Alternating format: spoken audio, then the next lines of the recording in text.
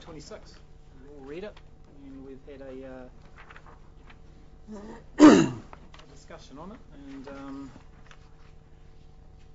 we'll leave it up to the floor to open up on the discussion on the sale by tender. Lease. Do you want me to introduce anything, or is everybody happy with the paper taken as read? I have sort of run through the issue a couple of times in the past that I've not really made any secret of the fact that I believe our current council depot is in need of significant capital injection if we were to hold on to it. The issue was first brought to me a few years ago when I was asked if we would spend $300,000 to $500,000 putting new sheds on there so we could keep equipment under cover. I wasn't too keen on spending significant money in that location, bearing in mind that I thought we would be able to move the depot. Initially my thoughts were to Owen Delaney Park during the last triennium. That didn't actually come to fruition. However, I believe that as an industrial zoned site, I believe that location is actually of significant value to us as we move into a phase of trying to reduce our debt and trying to basically improve our financial bottom line. I asked Alan if he would work with a local real estate company to identify options for us, either through potential lease or purchase, and lease obviously becomes the most preferred option if we're talking short term. And Alan worked with Bailey's Real Estate to identify a suitable location where the garaging, the sheds are already in place and available in the quantities that we would need for our depot location, and hence we proceeded on that basis. And it was a hindrance that it happened to be owned by the Cooper Family Trust.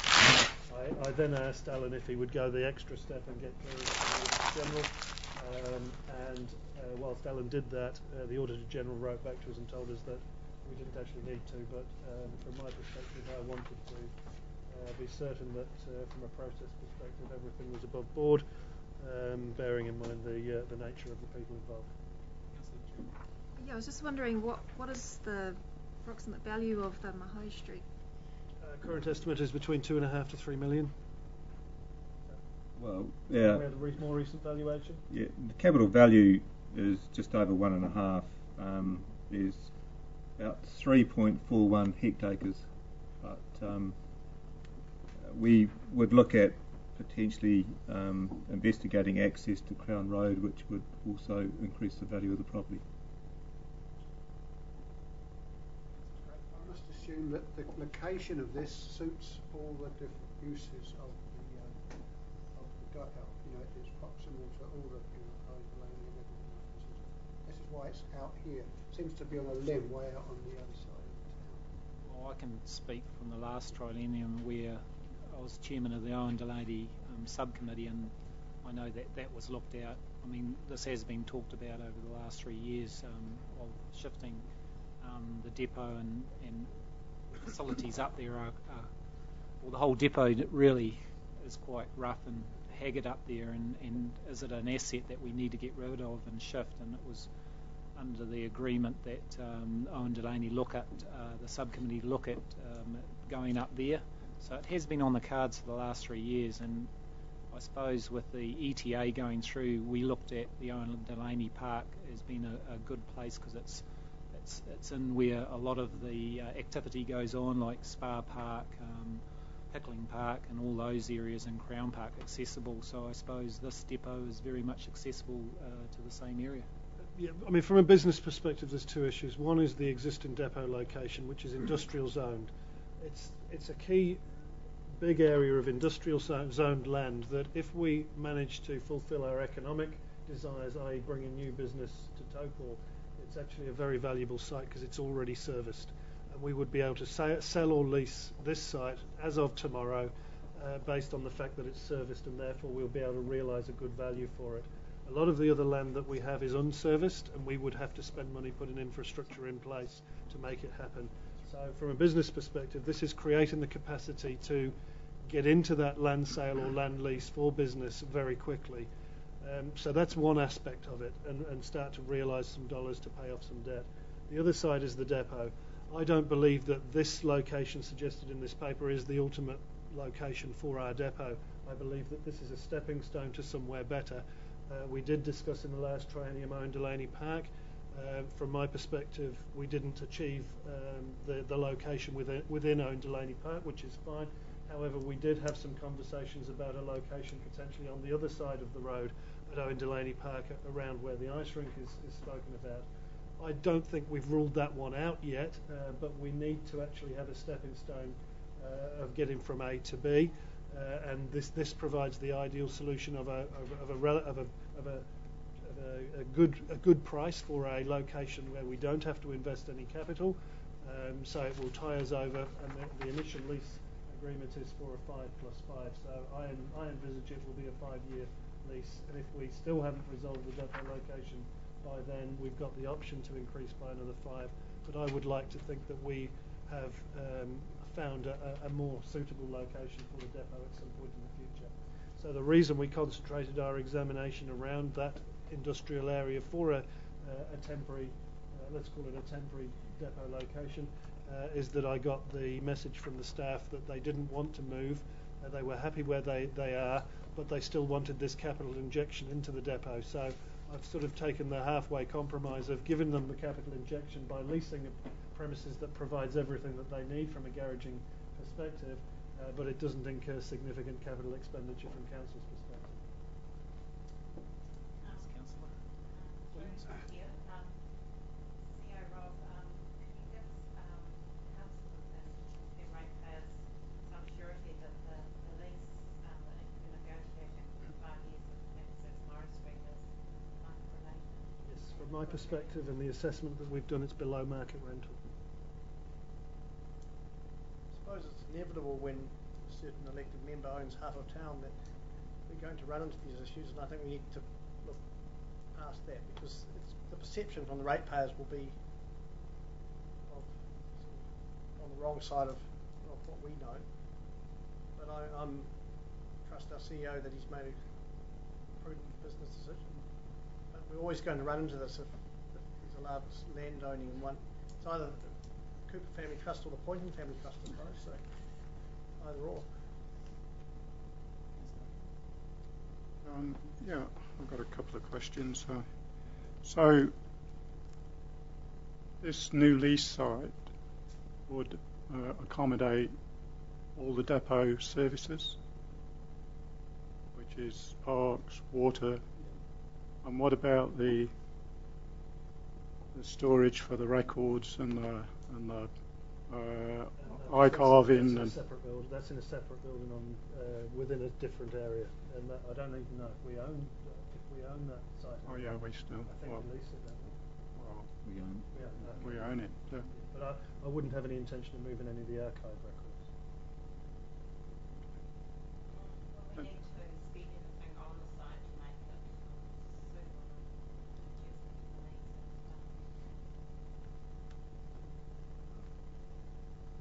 I just have to check with Alan there, but I didn't think we did. Sorry, Councillor William, or just Councillor Hackley. Oh, that's all right. And did we make any other inquiries to other agents, or did we only go through Bailey's?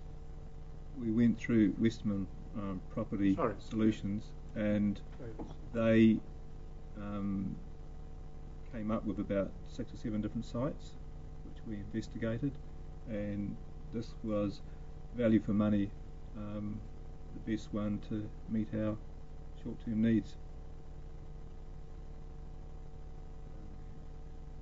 And why we are suggesting Bailey's as the agent to handle Mahoe Street, it's because I've been working with Gary Harwood from Bailey's.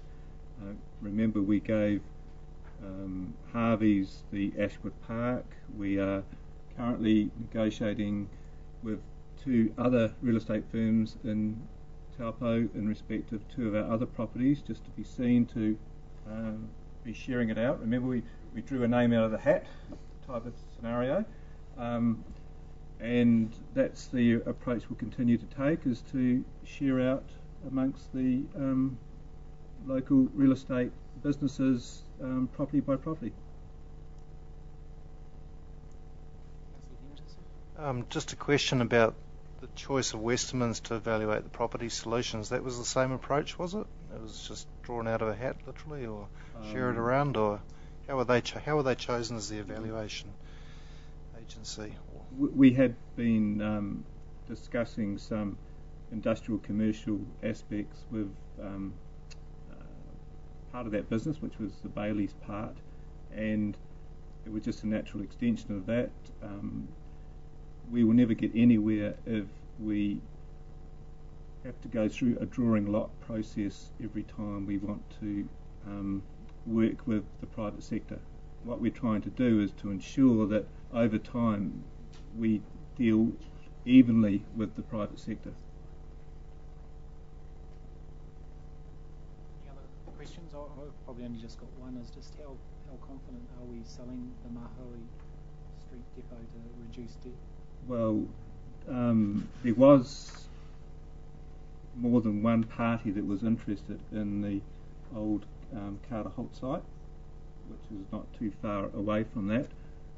Those deals have not yet been completed, and there is one or two parties that are interested in perhaps this site as well, or as an alternative. But who's to tell in today's market what's going to happen? Any other questions? Councillor Williams?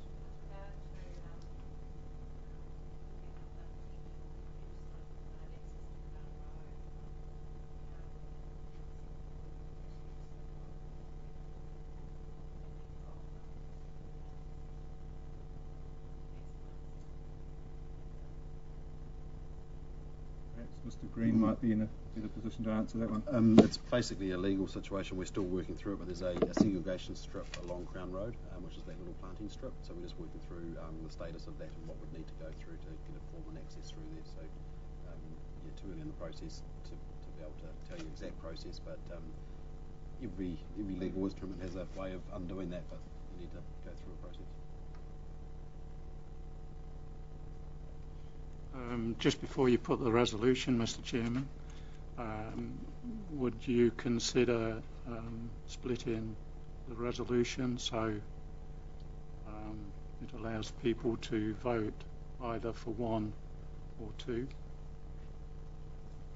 and not both together?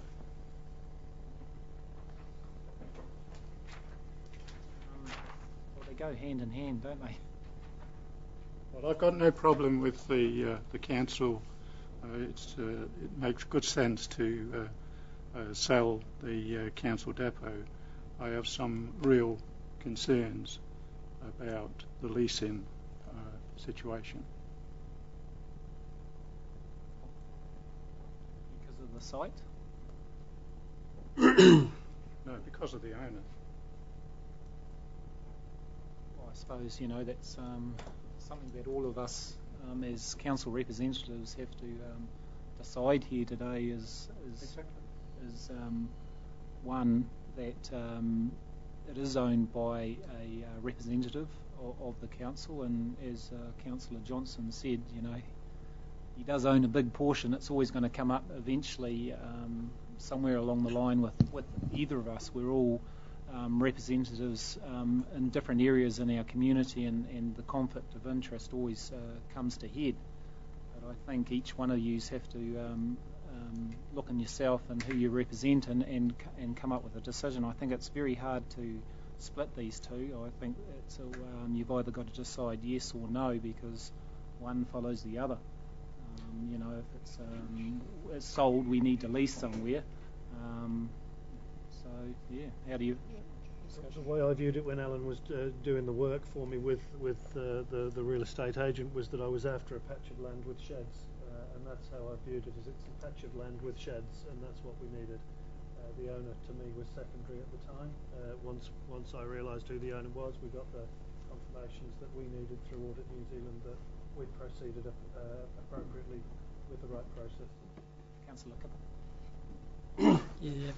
Chairman, I'm quite happy to accept what Council has put before us in terms of the 1 and the 2 of the resolution. market value, and that's fair enough. Okay, when we get into the second term of the lease, that might cost us a bit more. That's just how leases work, but that's negotiable, I guess, and covered in the terms of the lease. Just because one of our members owns or is a party or the ownership of this land, I don't think it's, in this case, a point, if you like, against, or sole point of against allowing this change to occur. Just before I take any more questions, I'd like to ask a question to our CEO. How much would it cost us to spend on the present depot over the next 5 years to either improve it to the standard that it should be compared to going into this site where it's not costing us anything? Are we looking at spending 100 or 200,000 on improvements to the? It's a very difficult question to answer, but based retrospectively on the requests that I've had through various annual plan processes, it could be up to $500,000. I'm not saying that's how much we would spend on the existing depot location, but that is what roughly staff have been asking me to spend on new sheds and upgraded office facilities. With this location, those sheds and the office facilities are provided as part of the lease. I understand various concerns, but I think aside of that, it's a financial and operational decision, not a decision of morals. You know, like it is financially. That's what you people are there for. We trust you to make a financial decision, and regardless of who owns the site, if it fits what we're after, that's what we've got to look at. That's the real question being asked here. I potentially share some of Barry's concerns, but I guess my concerns specifically perhaps revolve around, but especially given the sensitivity of the issue, that perhaps a little more arm's length might have been appropriate in terms of the particular real estate people who have been chosen to review the appropriate sites, and that's where my concerns lie. So, you know, I'm just a little more interested in what the process and evaluation criteria have been and that sort of thing. Large part because I think this will potentially cause some interest from the public, and I would like to, as an elected representative, know a bit more about that, so if I am questioned about it, I can actually answer those questions. So, yeah, just to flag my concerns, they're around that issue. Yeah. Exactly the same. This is a huge sensitive issue, because we've got no assurance that the press is going to see it the same way as we're seeing it at this moment, having all this information. So I think we have to be aware of that in such a big number. So I just want to endorse what Barry said there. Councillor Williams.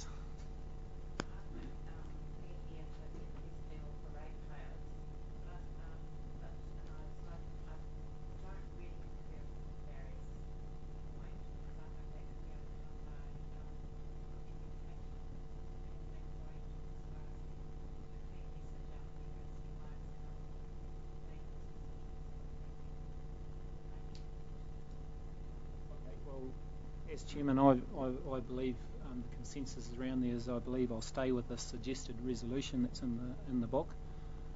So I'll then ask for a mover and a seconder for the suggested resolution, which reads: Number 1, the Council agrees to lease 86 Mairo Street for the term of 5 years with a 5-year right of renewal. And number 2, that 6 and 7 Mahui Street be sold by tender through Bailey's Real Estate with a closing date of the 29th of April 2011. Councillor Truman, you'd like to move it? Second, Councillor Keppel. All those in favour? Aye. Could you record that I abstain, please? The reasons that I don't see that due transparency has been processed through this the system. Thank you. I'll abstain as well for the reasons earlier highlighted. Really, it's just a case of more information. I would have liked to have seen more of an arm's length of the evaluation, as I stated, so I'll abstain. We have 8 approved and 2 abstained. Those against? Carried.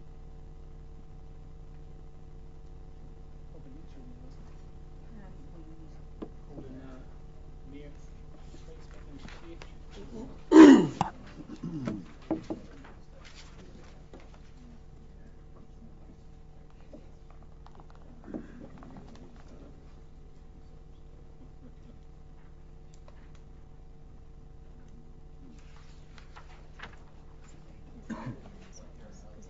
was going to say he would know.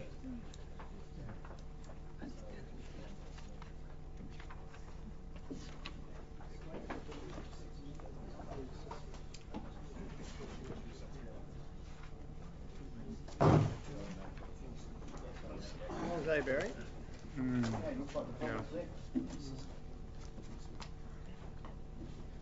Before we go into confidence, can I, members of the public, well, we are going to go into confidence. Well, actually, firstly, we'll go into confidence, then we can turn webcam off and what have you. I see it's still going. I move that the public be excluded from the following parts of the proceedings of this meeting in reliance of section 48(1)(a) of the Local Government Official Information and Meetings Act. Mover, please. Yep. Move Kevin, seconded Councillor Mincer. All those in favour, aye. Just before we turn off the web